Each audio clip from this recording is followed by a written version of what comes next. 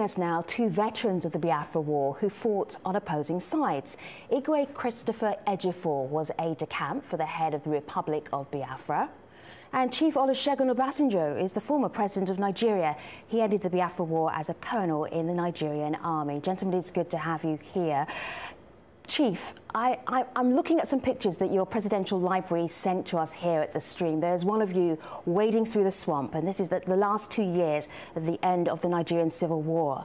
There's another one of you commanding your men at an airport, at a runway, and then finally signing the documents to release Biafran soldiers who were prisoners of war. What are the memories that stay with you? What do you remember 50 years on, Chief? Well, what I remember is the pain of the war on both sides, the loss on both sides, and the fact that came to us all vividly that the futility of the war, what we achieved at the end of the war could have been achieved without one bullet being fired. But during the war, we destroyed all the infrastructure that mattered to us. The refinery we had was destroyed. The bridge that connected the east with the west was destroyed. We lost thousands of people on both sides. I believe what got me vividly is the anguish which we could have saved ourselves from by not fighting the war. Igwe, let me share this with you. This is from Ahmed Kasim. He says, very, very sad. Brother killing fellow brother. As for me, I lost loved ones from both sides as a child then. You were pretty young at the time of the Biafra War. The searing memory for you is what? What would you want to share with the world? I first joined the Nigerian Army in 1960 in the military school at Zaria, and we were taught to become one Nigeria. I came back from the United Kingdom in 1965 and was teaching in Lagos in the military cantonment in Apapa. But the greatest shock of my life for that war was the fact that a coup d'etat happened in January 1966, which was carried out by a large number of Nigerian army officers from all parts of Nigeria, north, east, west, and south. And their intention was not tribalistic in any shape or form. In fact, their main motive at the time was to change the political structure of Nigeria and release Obafemi Awolowo. But at the end of the day, history has it on book that it was an evil coup, which totally put a wrong slant on the whole issue. And we had to be killed. We were killed, lives were threatened.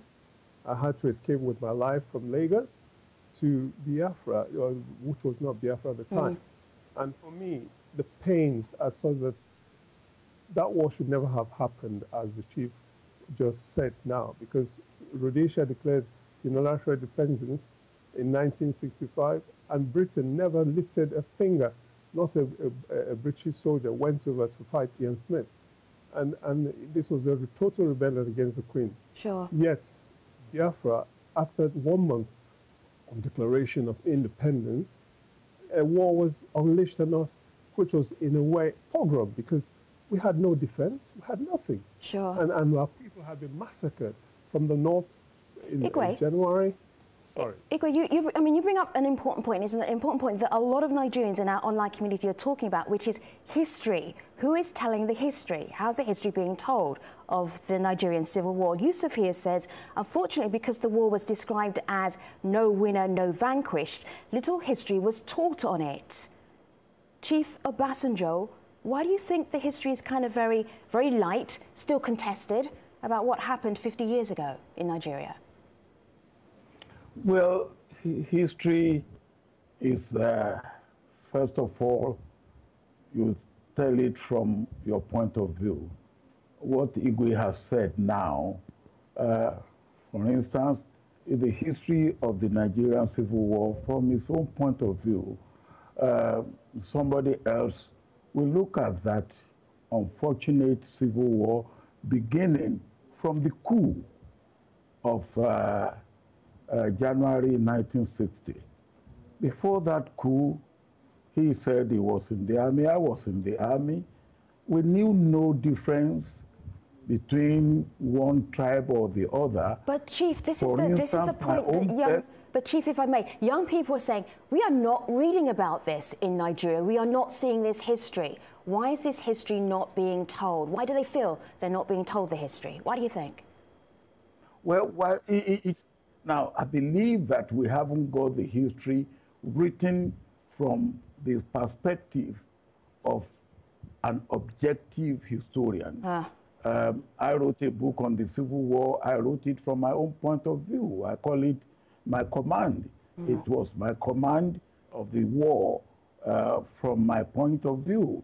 Now, other people have written 5 majors or 4 majors. They wrote it from their own point of view.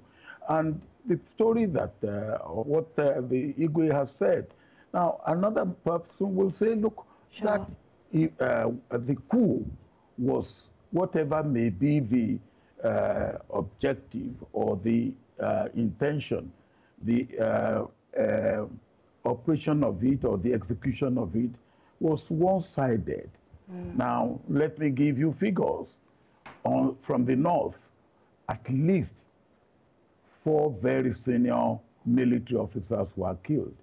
Mai Malare, Abu Golajima, Kru Mohammed, Chief, and James Pam. Chief, Chief, the point that you're making, and I understand it very acutely, and I apologize for pushing you just a little bit for time, is that depending on what side you fought, you have a different story to tell. We appreciate you telling your story on our program today. And also, Igwe, we appreciate you being on this program as well. Thank you so much. We will continue this discussion with the rest of our guests and in another edition of The Stream coming up on the next episode. So, Chief Obasanjo and Igwe Ejiofor, thank you for being part of this program.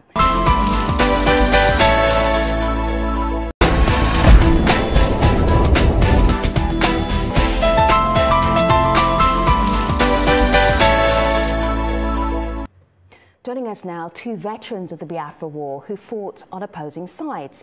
Igwe Christopher Ejiofor was aide-de-camp for the head of the Republic of Biafra. And Chief Olusegun Obasanjo is the former president of Nigeria. He ended the Biafra War as a colonel in the Nigerian army. Gentlemen, it's good to have you here. Chief, I'm looking at some pictures that your presidential library sent to us here at the Stream. There's one of you wading through the swamp, and this is the last 2 years at the end of the Nigerian Civil War. There's another one of you commanding your men at an airport, at a runway, and then finally signing the documents to release Biafran soldiers who were prisoners of war. What are the memories that stay with you? What do you remember 50 years on, Chief? Well, what I remember is the pain of the war on both sides, the loss on both sides, and the fact that came to us all vividly that the futility of the war. What we achieved at the end of the war could have been achieved without one bullet being fired. But during the war, we destroyed all the infrastructure that mattered to us. The refinery we had was destroyed. The bridge that connected the east with the west was destroyed. We lost thousands of people on both sides. I believe what got me vividly is the anguish which we could have saved ourselves from by not fighting the war. Igwe, let me share this with you. This is from Ahmed Kasim. He says, very, very sad. Brother killing fellow brother. As for me, I lost loved ones from both sides as a child then. You were pretty young at the time of the Biafra War. The searing memory for you is what? What would you want to share with the world? I first joined the Nigerian Army in 1960 in the military school of Zaria, and we were taught to become one Nigeria. I came back from the United Kingdom in 1965 and was teaching in Lagos and the military cantonment in Apapa. But the greatest shock of my life for that war was the fact that a coup d'etat happened in January 1966, which was carried out by a large number of Nigerian army officers from all parts of Nigeria, north, east, west, and south. And their intention was not tribalistic in any shape or form. In fact, their main motive at the time was to change the political structure of Nigeria and release Obasanjo Comfession. But at the end of the day, history has it on book that it was an evil coup, which totally put a wrong slant on the whole issue. And we had to be killed. We were killed, lives were threatened. I had to escape with my life from Lagos to Biafra, which was not Biafra at the time. And for me, the pains are so that war should never have happened, as the chief just said now, because Rhodesia declared unilateral independence in 1965, and Britain never lifted a finger. Not a British soldier went over to fight Ian Smith. And this was a total rebellion against the Queen. Sure. Yet, Biafra, after 1 month of declaration of independence, a war was unleashed on us, which was in a way pogrom, because we had no defense, we had nothing. Sure. And our people had been massacred from the north in January. Sorry. Igwe, you bring up an important point. It's an important point that a lot of Nigerians in our online community are talking about, which is history. Who is telling the history? How's the history being told of the Nigerian Civil War? Yusuf here says, unfortunately, because the war was described as no winner, no vanquished, little history was taught on it. Chief Obasanjo, why do you think the history is kind of very, very light, still contested, about what happened 50 years ago in Nigeria? Well, history is, first of all, you tell it from your point of view.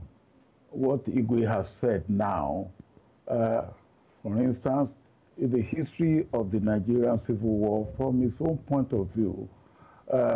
Somebody else will look at that unfortunate civil war beginning from the coup of January 1960.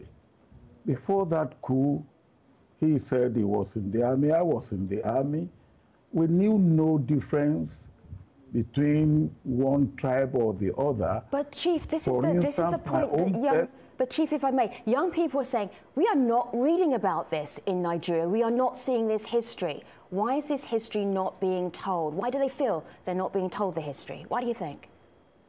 Well, now, I believe that we haven't got the history written from the perspective of an objective historian.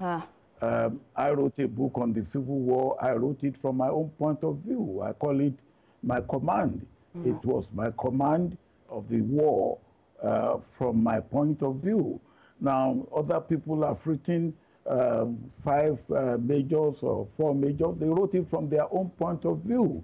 And the story that, what the Igwe has said. Now, another person will say, look, that the coup was, whatever may be the objective or the intention, the operation of it or the execution of it was one-sided. Now, let me give you figures. From the north, at least 4 very senior military officers were killed. Mai Malare, Abogola Jima, Kru Mohammed, Chief, and James Pam. Chief, Chief, the point that you're making, and I understand it very acutely, and I apologize for pushing you just a little bit for time, is that depending on what side you fought, you have a different story to tell. We appreciate you telling your story on our program today. And also, Igwe, we appreciate you being on this program as well. Thank you so much. We will continue this discussion with the rest of our guests and in another edition of The Stream coming up on the next episode. So, Chief Obasanjo and Igwe Ejiofor, thank you for being part of this program.